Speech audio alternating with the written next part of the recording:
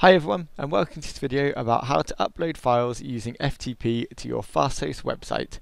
In this video I'm going to be using a FTP client called FileZilla, but if you go to the written guide for this guide, there's a link in the video description. We do have links to other FTP clients as well.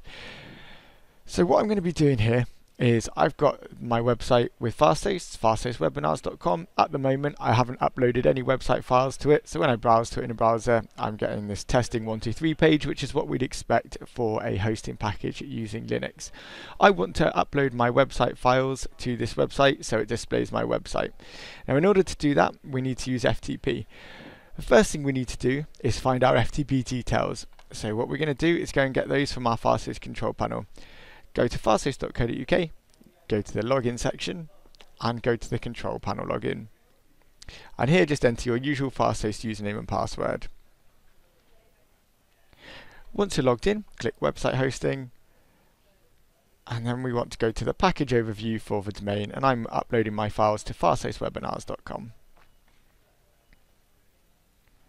So we're in the package overview screen for my domain now, and what we want to do is find those FTP details. So on the this list of tiles here, find the file management tile and click on use one of. Mine's unlimited, but it might be you might not have unlimited.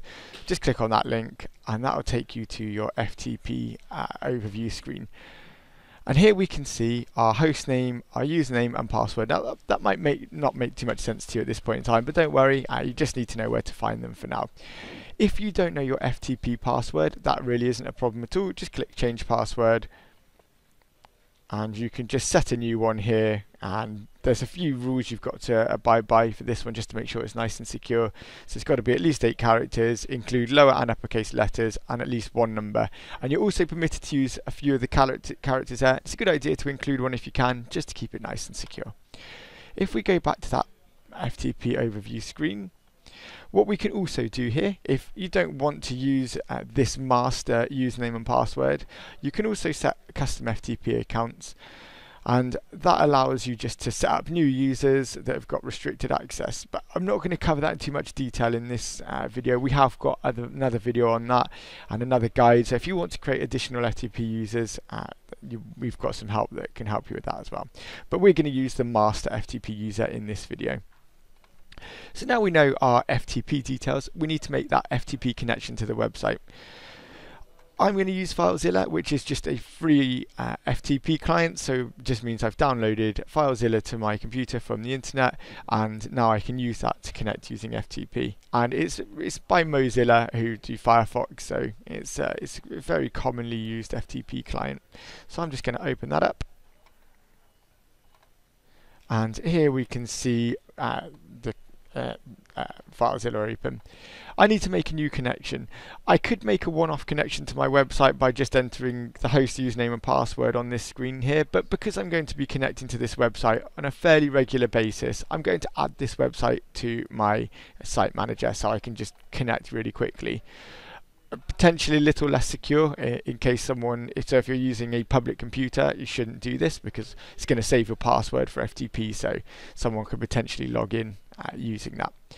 So I'm going to set up this new site here, and I'm going to set up a new one. So let's click new site and we'll call this Fasthosts Webinars.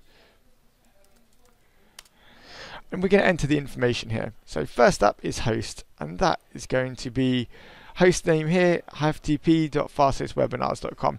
If for whatever reason that doesn't work, you can use this raw IP address here, so 213.171.193.5 for me. Check this package overview screen for yourself because it could potentially be different, but that usually it is this IP address, but it's a good idea just to check that it's the same. But I can use ftp.fasthostwebinars, so I'll use that. Port you can just leave blank, but it'd be 21. Protocol is going to be FTP.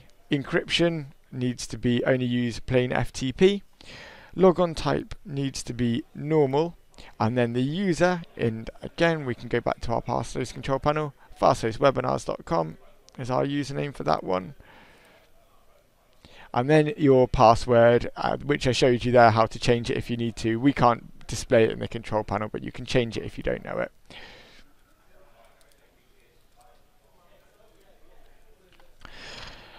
So there's a couple of extras you can change as well. You can go into advanced and you can choose your default local directory. So what you'll notice here is you've got two panels here. You've got the blank panels here are what would be your remote site, so the computer you're connecting to, and the left side is your local computer. So if you change the default local directory, that's going to be every time you log in, it's going to display that directory in this box on the left here. So I'm going to go to browse for that one, and I've actually got my website file saved on my desktop here in this Fasthosts webinars website files. So I'm going to select that. So every time I connect to this website, I'm going to automatically display the contents of that folder in this pane on the left hand side here.